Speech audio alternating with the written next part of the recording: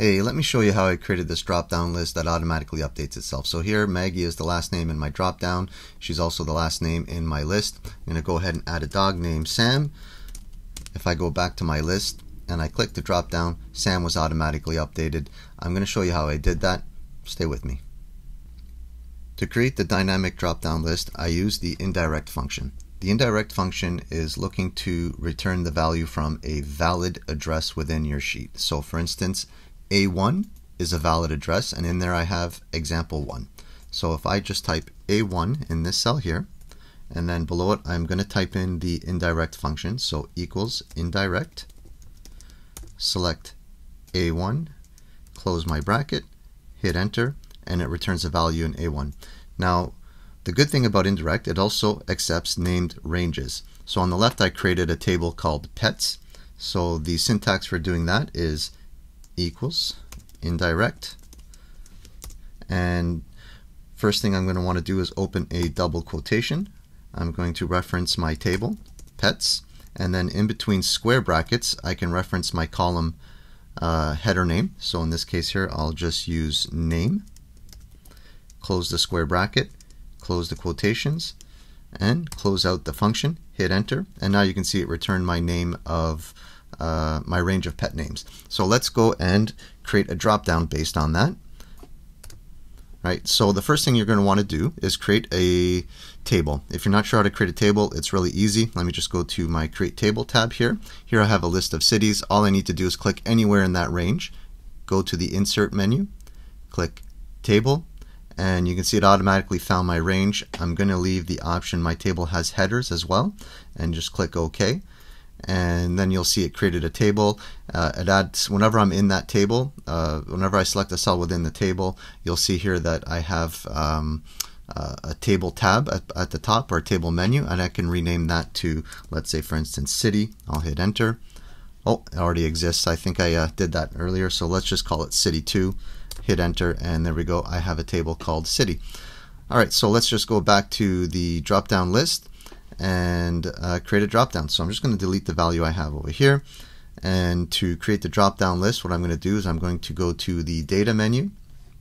I'm going to select the data validation option, and we're going to want to select list, and then for the source I'm going to enter code. So I'm going to enter equals indirect, open the bracket, we're going to reference our table pets, then actually helps if I put it capitalized, and then square bracket, I'm going to use the column name, which is name, close the square bracket, close out the function. Oh, actually before I close out the function, put the double quotations in. Now I can close out the function.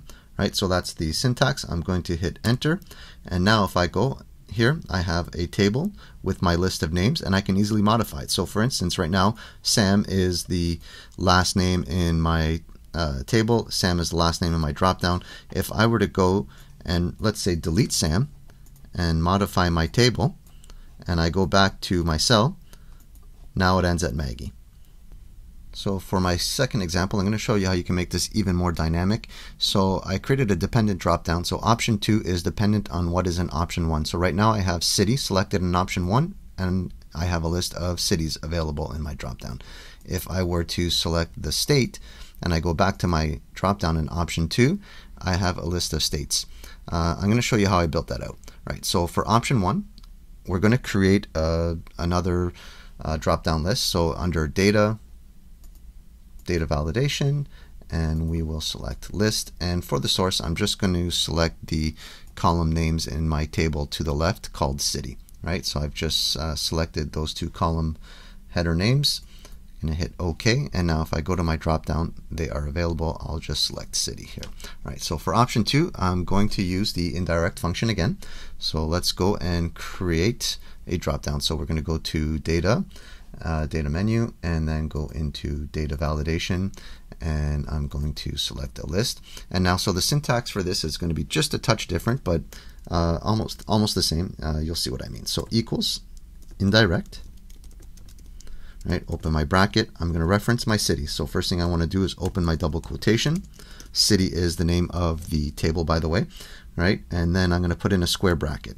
Now I'm going to close the quotation because I'm not going to reference a column name specifically, right? So I'm going to close my bracket. I'm going to put in ampersand, and what I want to do is actually select the value over here in D12, right? So I'm going to select D12, right? And then I'm going to put the ampersand back in.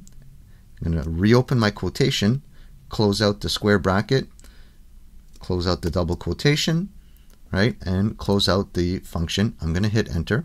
And now if I go here and I select my drop down, I have a list of cities. If I go back into the first option and I select state and I go to my drop down, I now have a list of states, and it's just as versatile. So for instance, I'll add Boise, Idaho.